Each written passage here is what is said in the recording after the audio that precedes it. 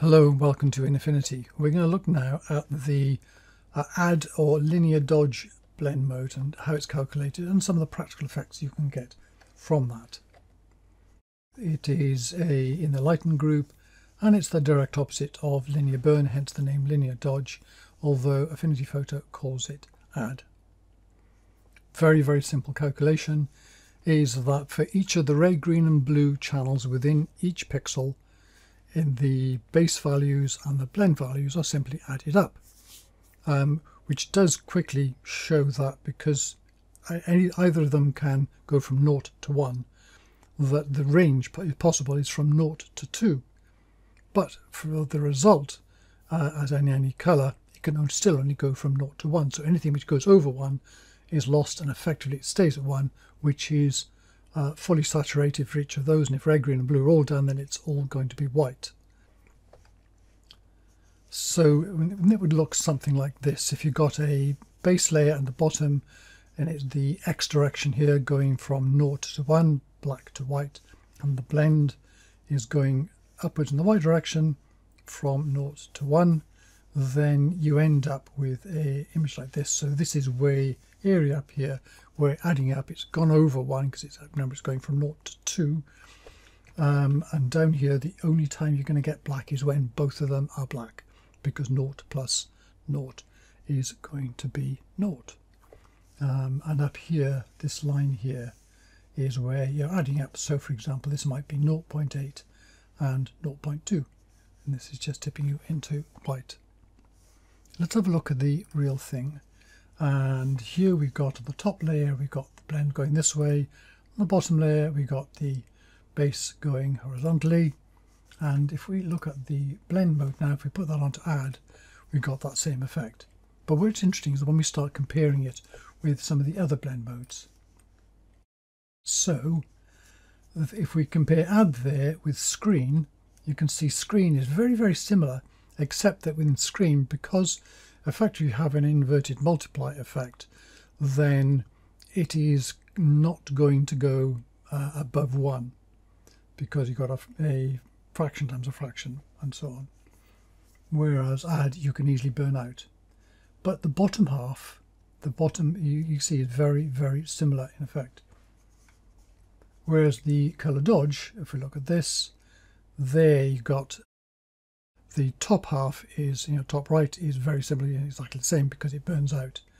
But with color dodge, you can see the black at the left is there because in color dodge the blacks are retained, whereas in add blacks can easily be lightened up. Let's have a look at this in terms of an actual photograph. So hit Control J, go to a blend mode, and you've got this effect here of down here when you've done a duplicate blend like this, you've brought up the contrast in the darker areas, but the white area is burnt out. A simple way of addressing this is to go to blend ranges on the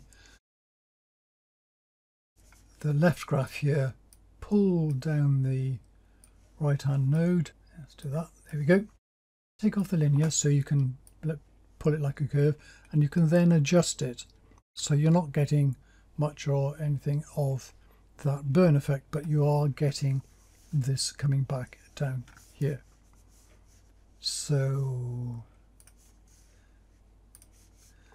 what we can do as well with this is, as an example, put in a new fill layer above here, and whatever color you put up here is going to be try to get into here. So if I put on an add blend mode here, you can see, and the thing to look at here is the sensitivity of it. So if I go up to green here, because you're adding 100% green to everything else, it very quickly goes extremely green.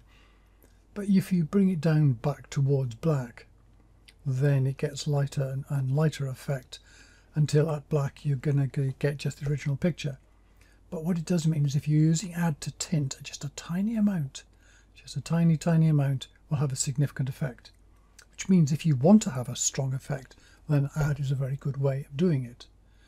But you can leave it there, and you can also go all the way around the color wheel like that and give it that little bit of tint, or a strong tint, which add does very well. Anyway, just to finish off, let's look at one more thing,